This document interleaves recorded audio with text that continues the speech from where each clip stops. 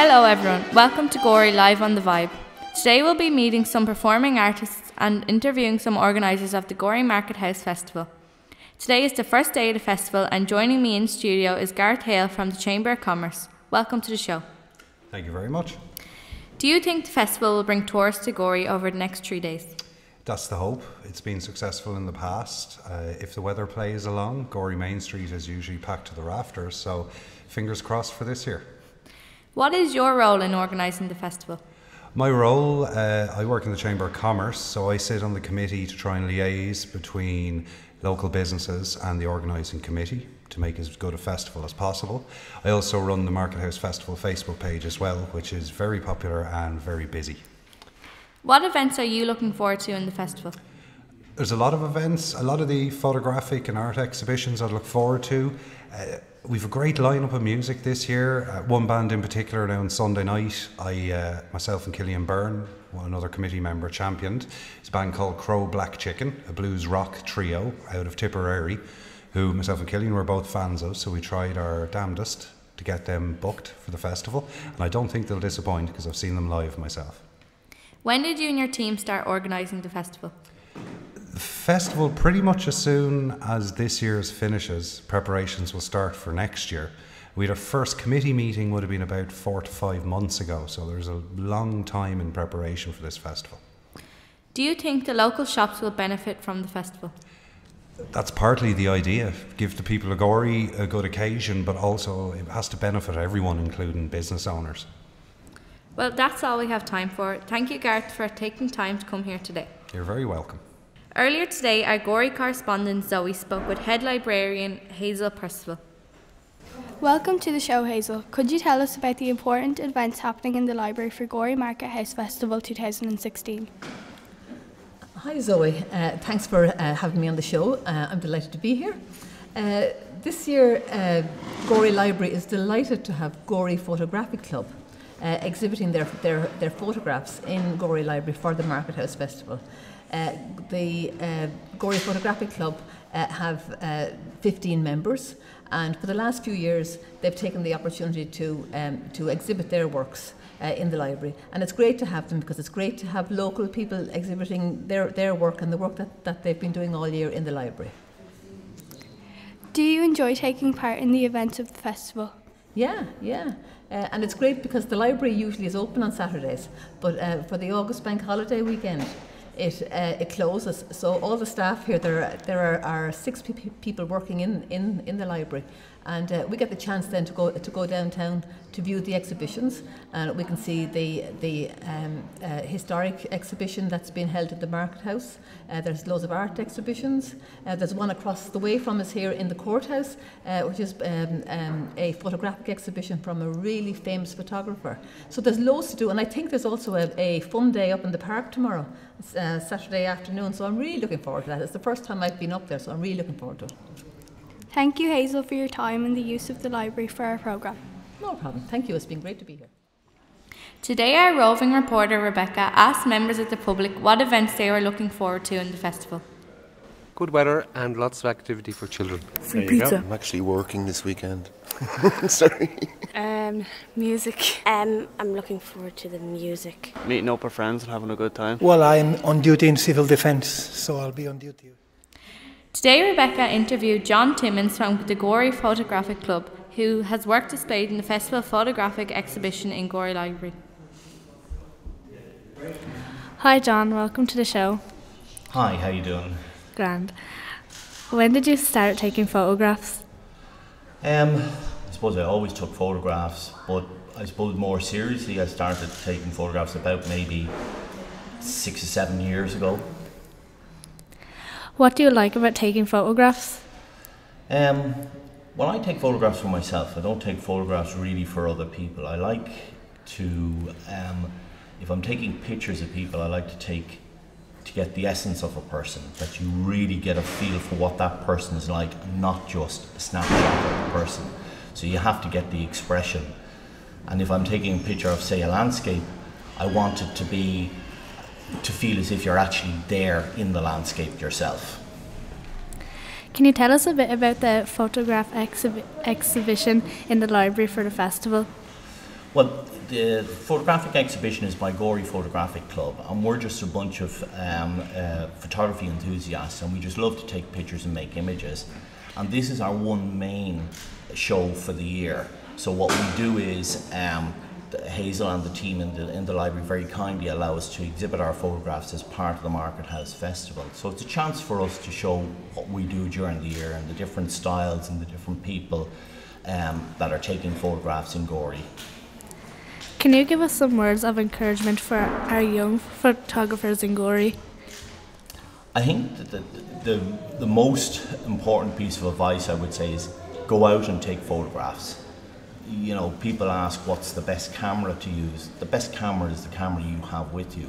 And it doesn't really matter whether it's an iPhone, whether it's a super duper professional camera, or whether it's a kind of a holiday camera.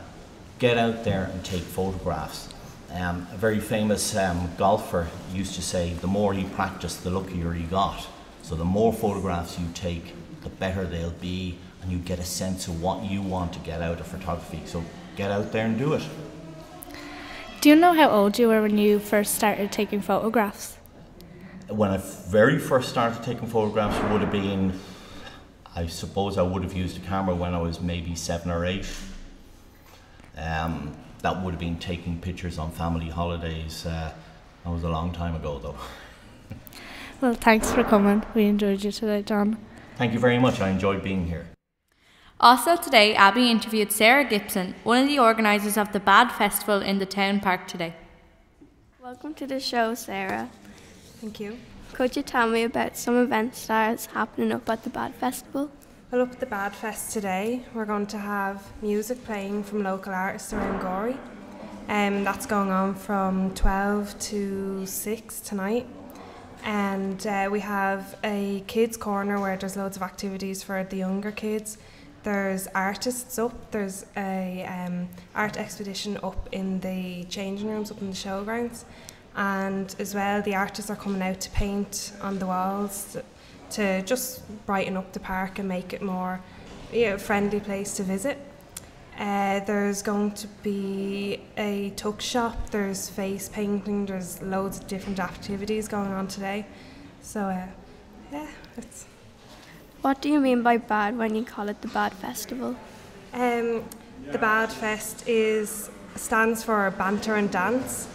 We came up with the name one day in one of our meetings when we were just throwing words at each other.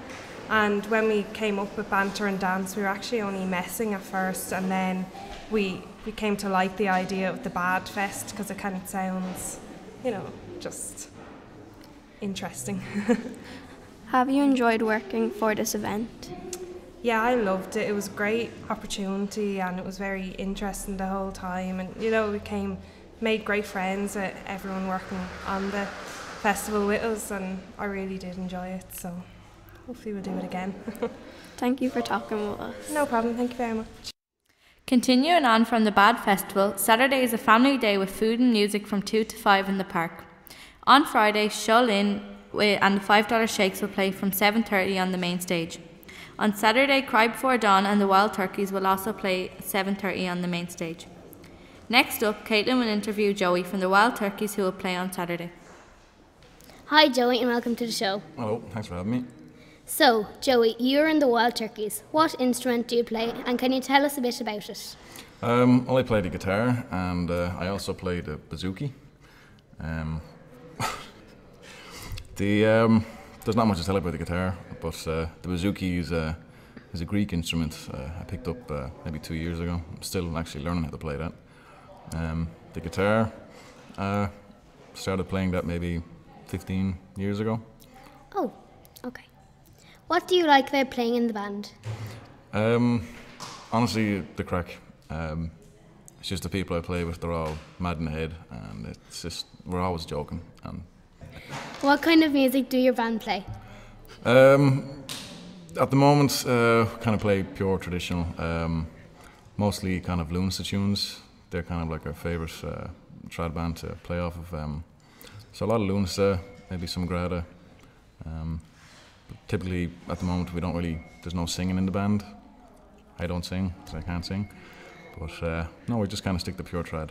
Can you give some words of inspiration and encouragement to our younger musicians in Gorey?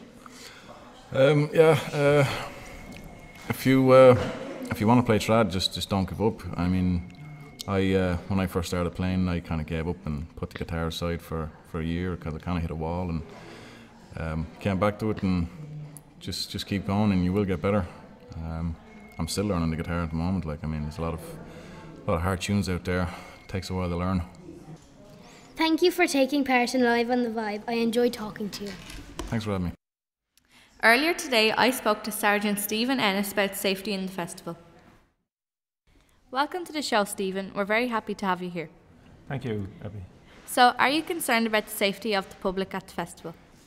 No, we're not concerned. We, the An Garda Síochána, working in conjunction with Wexford County Council, have put a lot of effort into making sure that the events over the weekend are planned safely, and that the safety of the people of Gorey and the people of visiting Gorey for the weekend is our #1 priority. What kind of police presence will be at the festival? There'll be a large police presence. There'll be high visibility.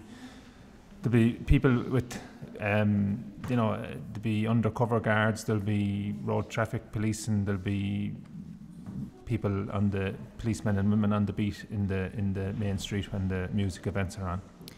Do you and your team ever find it hard to make sure everyone is safe at all times? I suppose it's hard to make sure everybody is safe at all times, but we do our best to make sure that the most eventualities are catered for. What advice would you like to give to the young people of Gorey for the next 3 days? When you say young people, we're talking about people between 5 and 12 years of age, to make sure they stay safe, stay with their parents. If they do become separated from them, anything like that, make sure that they present themselves to a member of An Garda Síochána who will have a fluorescent jacket and their hat on, and address any concerns they have with them. Okay, that's all. Thank you for taking your time to talk to us today. No problem at all. You're welcome. Unfortunately, that's all we have time for today. On desk was Caitlin, our reporters were Rebecca, Abby and Zoe, our editors Abby and Caitlin, our team leaders Tony, Mayte and Una. I've been Abby, and I hope you enjoyed the show and have a great festival.